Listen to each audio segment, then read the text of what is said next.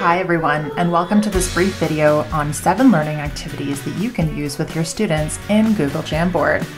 My name is Erica Smith, and I'm an Associate Professor and Faculty Development Consultant in the Academic Development Center at Mount Royal University. Feel free to follow me on Twitter for more tips or to ask me questions, and I'll provide my email at the end of this video. So first off, just to say there are a lot of technical settings in Google Jamboard that you'll want to know for just creating and setting something up. The good news is that Jamboard is a very simple and straightforward tool, but obviously that simplicity can mean that there are some drawbacks in particular situations that you'll want to be aware of. I'm not going to go over a lot of the technical setup today, but I do have a handout that you can access through this short URL or through the QR code, and I'll be sure to put that up at the end of the video too. If you have any follow-up questions, you can click on the links, and there's lots of help available for setup types of questions here. So today what we're going to focus on is the central question of what learning activities can be created using Google Jamboard. And because I work in higher education, the focus here really is on higher education classrooms. And I've identified 7 types of learning activities, from brainstorming all the way up to annotation and elaboration skills and gathering feedback. And these kinds of activities can scaffold together, so you can use them as one-offs or you can use them together. And I've provided on that handout some tips and tricks for how you might want to integrate those activities together if you're interested.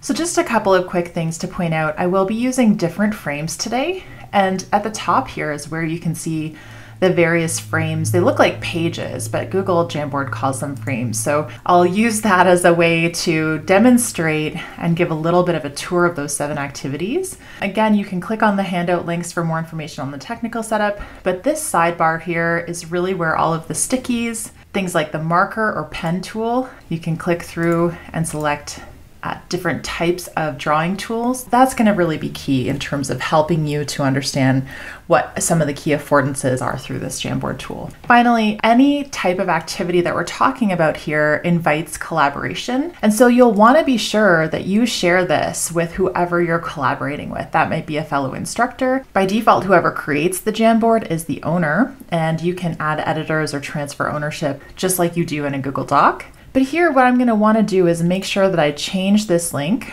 and you can change it either to Mount Royal, or in this case, I'm going to say anyone with a link can edit this Jamboard. So that way I know that my students, when I share the link with them, which I can copy here and paste into a chat or a discussion board, I know that they'll be able to edit that tool regardless of whether they're logged in to the Mount Royal Gmail suite or not. If you want them to have to log in, however, you'll want to use that Mount Royal University setting. Okay, with a few of those really brief technical things out of the way, let's get into the activities piece. So starting off here with brainstorming activities. Brainstorming is one of the most simple and fun activities that you can do with your students.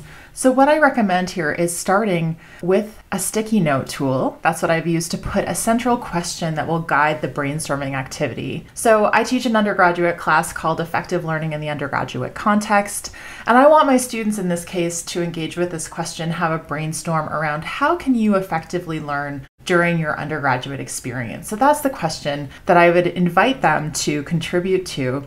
And basically what they're going to do, and I can contribute here as well if I'd like, is just add some sticky notes. So they may say something like metacognition, learning about learning. That's a way that I can help promote effective learning while I'm an undergraduate student, as being a metacognitive thinker. Normally I give my students about 5 or 10 minutes of time to do a brainstorm while we're in a synchronous session. You can play music or ask them to come back at the end of the activity to your synchronous Google Meet. Or if you're teaching this asynchronously, feel free to post the link to a discussion forum and have students do this throughout the week. Just be sure to give them a sense of how long they should spend on this.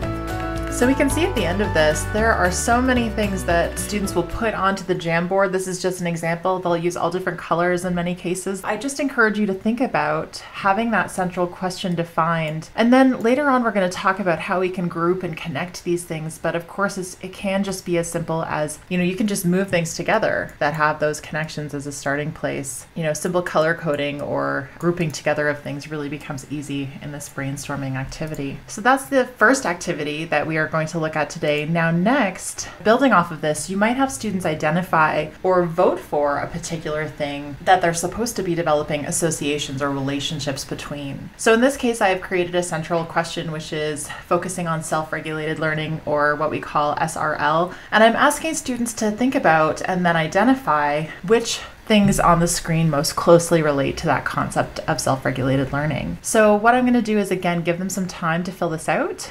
And I can invite them to use this pen tool and just put a check mark beside the things that they think are most closely associated with self-regulated learning. So you might have a sense of, various check marks depending on the number. You can ask students to provide a star on something or a check mark, really easy, and then count up the number of things. Now there also is the add image function. So if you wanted to search for, here I'm just going to search for a check mark, and lots of check marks come up. So if I wanted to use a check mark function and provide that even by default, I could search for that and ask students to move the check mark. You can make it smaller if you want. It's a very large check mark. There we go.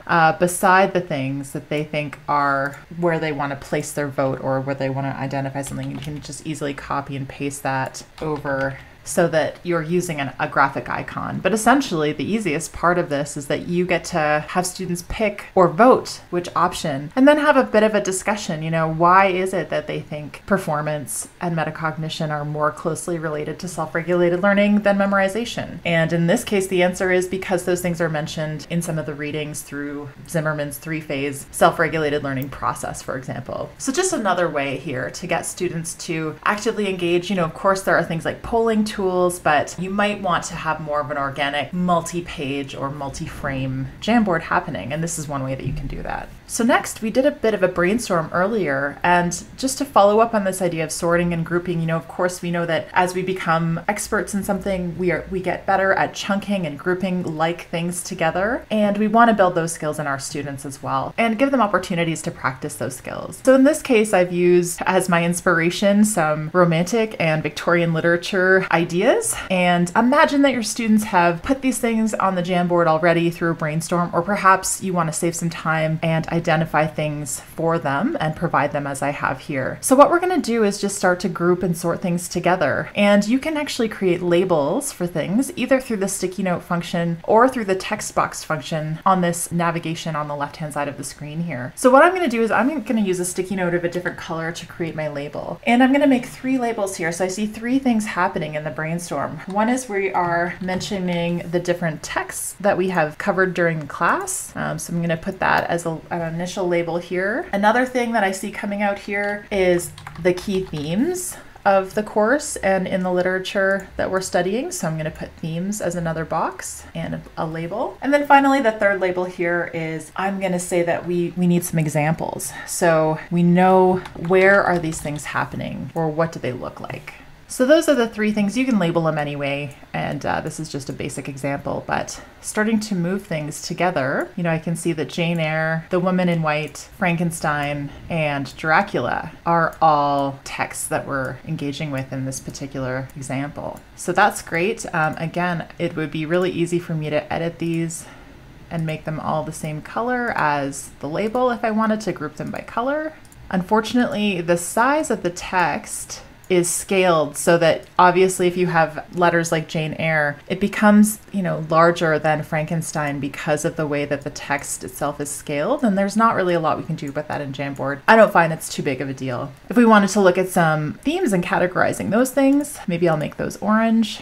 Okay, so I have all my themes in the same color here, and we can see these groupings are just starting to flow together naturally now. Now finally, if I want to make my examples into blue, right, we can take a look at those. So we can look at particular passages or devices that are used that relate to these overall themes in Romantic and Victorian literature and in the texts that we're exploring. And then after we have these groupings, we can also start to make connections between things. So just using the pen or the marker tool here, I can start drawing together typewriters and recording devices are an example of technology. And we could say that, that happens in some particular texts and start drawing those relationships in as we're sorting and grouping. So this is a really great way to have a next step from a brainstorming, which is helping students to identify and make connections between things. Now we'll talk a little more about other ways to create connections later, but this is a really simple one, but a pretty illustrative one too. Next, we're going to look at comparing and contrasting. So what I've done here to start out with is I've created a sticky note, but I've made it the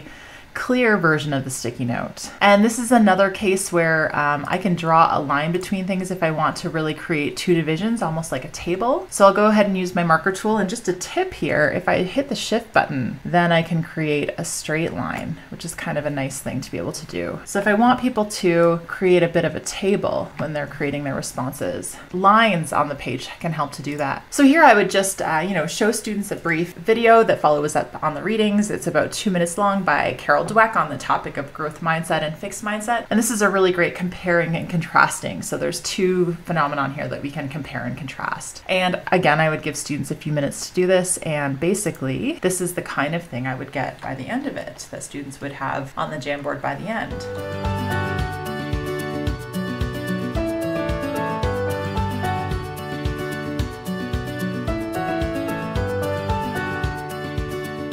Okay, so this is about the kinds of things that I would have. Of course, if you have upwards of 40 students in your class, you might create 2 Jamboards. By the end of it, you get a lot of contributions, and you can start to have a bit of a discussion, comparing and contrasting the two different sides of things and taking a look at those concepts in comparison to each other. Next, we're going to look further at connecting concepts together. So here again, I've just taken some inspiration from King Lear, Shakespearean text, and I have a preset list here on the stickies of characters. First, we could look at and ask students for ways to connect together the facets of these characters in the story. So what we might do is look at the central figure, King Lear in this case, and ask students, again, using that drawing tool, what are some of the connections that can be made in terms of the fall of King Lear? So we might use our marker tool and start creating a bit of a relationship between things said in the text and the character of the fool. That would be a really straightforward one to do. Now, if you wanted to create more of a hierarchy, you could also do that. And I can erase my lines here just by using the undo button or using the eraser tool, which is right here. And in this case, I have a blank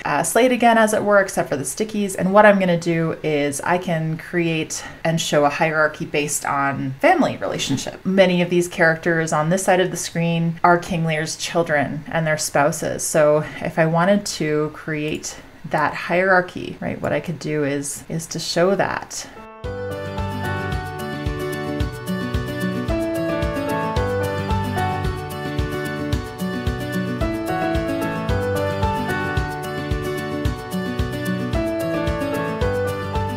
Okay, so it's not necessarily beautiful, but it illustrates the point here that, if you wanted to have a hierarchy based on something like parents and children, King Lear is the parent, he's the father, his children are here, and then some of their spouses are noted by an overlapping square and a dotted line. But this just gives you a sense of how hierarchies could be shown and connected. And if you're teaching something like science or other types of concepts that have parent-children relationships or hierarchies, then this is an interesting way to get students to work on illustrating those concepts. Okay, so next, annotating and elaboration. And we know that students really benefit from the ability to annotate and to also elaborate on concepts that they're given, to add to those things. And when they're able to do it in a group setting, all the better. It's really an engaging opportunity. In this case, what I've done is I've provided a definition in regard to the question, what is digital literacy? And the definition, according to the American Library Association, is the ability to use information and communication technologies to find, evaluate, create, and communicate information information requiring both cognitive and technical skills. So what we could do here is change to a highlighter feature. And if I wanted to, I could ask students to do this, or I could do the first one and then have them do subsequent ones. And I could highlight some of the key parts there. So perhaps we're looking at what kinds of skills that are involved in developing digital literacies. And here we can talk about cognitive and technical skills and have some discussion about, are there any other kinds of skills that we want to have folks engaging with, maybe sociocultural skills, those kinds of things that we could insert. So if we wanted to insert something, I could use the text feature and write that in so that it's on there as well. I could ask students in groups of 4 or 5 to pick one of the 5 colors available here and have them indicate different parts. So here we might look at ICTs. What kinds of ICTs? Are we talking about social media? Are we talking about other kinds of things? So this is a great way in small groups or as a class to have the ability to show and highlight parts of a quotation or a definition that you're engaging with. Now, an even better way, if you have images or maps that you're using in the class, I'd like to show you here. There are a number of examples on this Chromebook.com Jamboard activities URL. This is in my handout, and just be sure to take a look at that. The author is John Sowash, and he provides lots of examples, including actually Jamboard templates. Now, a lot of these are framed for more of a K-12 audience, which is why I've contextualized and provided some examples more for higher education. But in particular, there are a couple here that I think are really fantastic for adapting for something like a literature class or something where you're doing annotation and getting students to comment on things.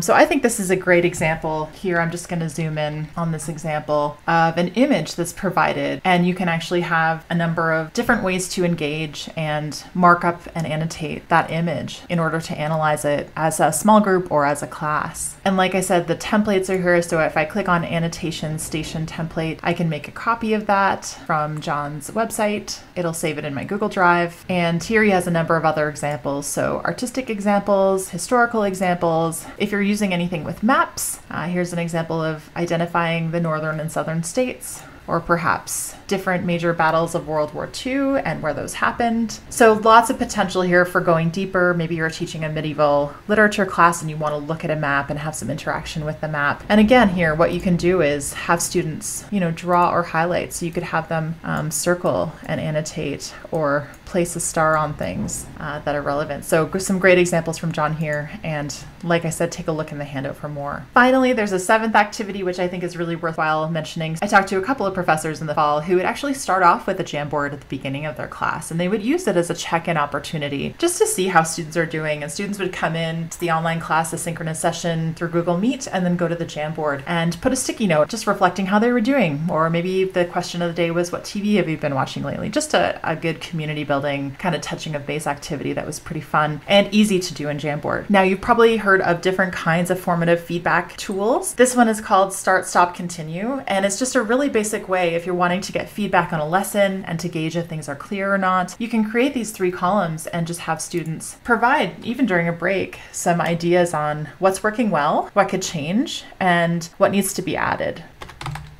I got a lot of feedback that Jamboards were engaging in my class in the fall. So when I did this type of activity, actually I did mine through a Google form, but you could easily do it through a Jamboard. Start doing more Jamboards because we were doing them sometimes, but they wanted to do them more often.